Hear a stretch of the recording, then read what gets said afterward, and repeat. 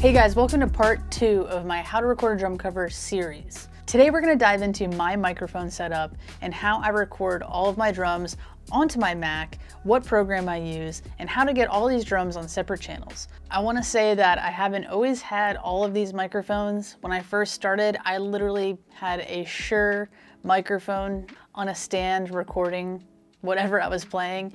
And you know what? That's totally fine. You don't need 20 microphones and a really expensive interface to make things sound really good. If you want a quick overview video on how to do something like that, definitely check out Mike Johnston's video because he records a lot of his videos with just 2 microphones, I believe. Maybe it might only be 1 overhead, but even if it's only 2, it's still really impressive and his drums sound incredible. So I just want to go into this video by saying, don't watch this and get overwhelmed and feel like you have to go out and buy all these microphones and all these interfaces and MacBooks and all this crazy stuff. So to start off, let's talk about my microphone setup. On all 3 of my toms, I have Shure 98DS mics. I love these mics because they're super small and my chances of hitting them with my drumstick are pretty slim. They're also super crisp and clear when it comes to getting a really good tone from my toms.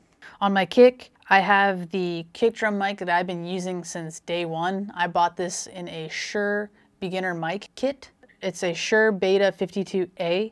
I love it. It does the job. Haven't had to change it. For my overheads, I've actually changed these a lot from time to time.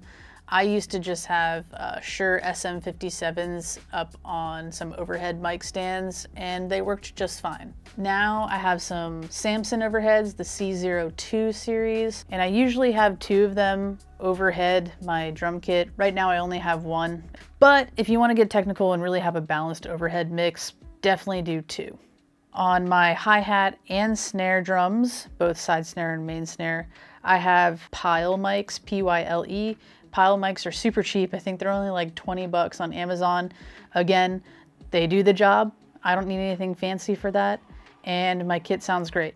I have a lot of people ask me why I have so many microphones and why I don't just use 2 overhead mics. Well, for me, I love recording and putting all of these drums on their own separate tracks so I can individually EQ and mix them in post-production. Now, if you were to have 2 overheads, you could mix those in post-production as well and have it sound great. For me, I'm kind of OCD when it comes to that stuff and I kind of nerd out when I go to edit. And so I actually really do enjoy editing each individual drum. Plus, it's kind of how I learned when I started. And so I kind of just stick to my ways. All right, so now that I've talked about my mic setup, you're probably wondering, where are all of these mics going? Well, it's a really good question. All of these mics are leading to my Tascam interface, which is sitting over here to my right. All of the information that is going into the mics, aka my drum sounds, are then going to the interface, which is plugged into my MacBook Pro. So what it's doing is taking all of that information, putting it through a system, and outputting it into my computer. That way, I can then put these individual drums on their own individual tracks within the editing software.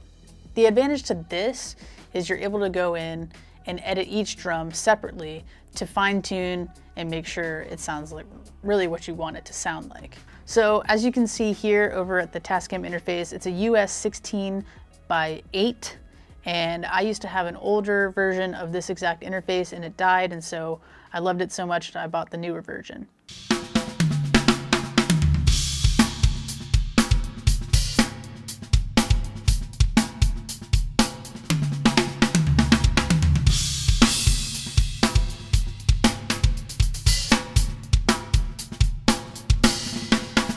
All right, so there you have it. That's my microphone setup, and that's how I get all of these mics into the interface, into my computer. If you haven't seen the first episode of this series, check it out. I show you my full kit setup and all the details on everything that I play on this kit right here behind me. In the next video, you're gonna really wanna pay attention because that's when we're gonna dive into how to record.